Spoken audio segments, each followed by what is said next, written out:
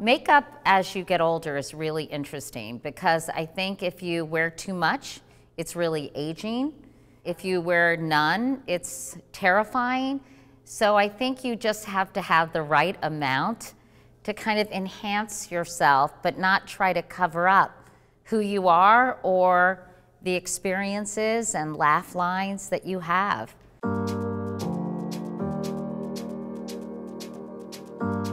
Since I'm not on television every day, I don't have to do, the full spackle treatment. But I have been putting on a little bit when I do Zoom interviews or Instagram lives, or have interviews where I'm at a conference or something like that. But in general, I've been wearing a lot less makeup. And it's so funny because now people are saying to me, we don't like you with all that makeup anymore. I think people appreciate showing the real you. And it's been nice to hear people say, we like you just the way you are.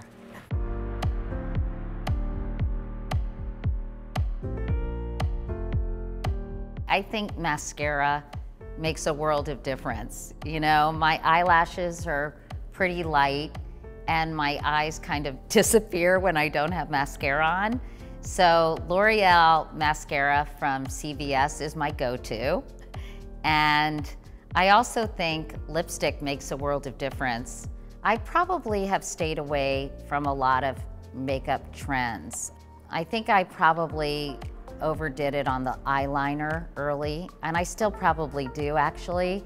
So I kind of look like I have raccoon eyes, which is not a good look, ladies.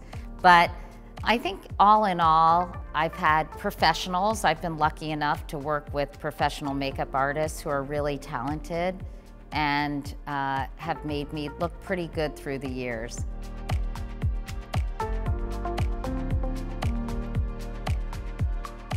When it comes to my beauty regimen, my husband and I were laughing because he said, I think I do more stuff than you do.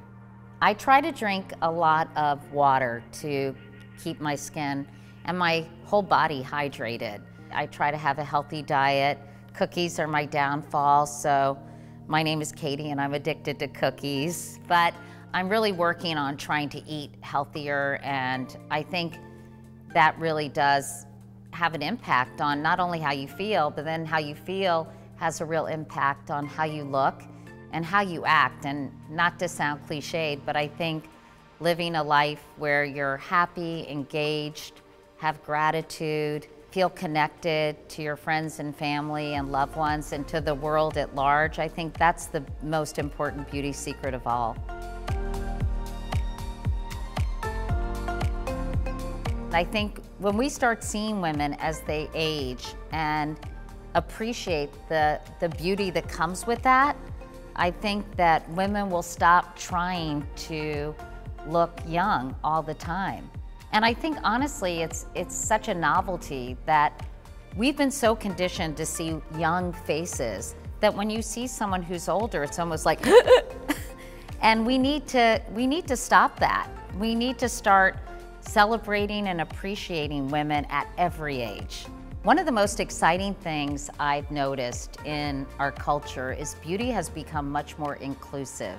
I think we're celebrating all different kinds of beauty, different ethnicities, different sizes and shapes, and are really kind of going a little deeper when it comes to beauty. I think people feel less pressure to conform to a specific definition of beauty, and I think that is awesome.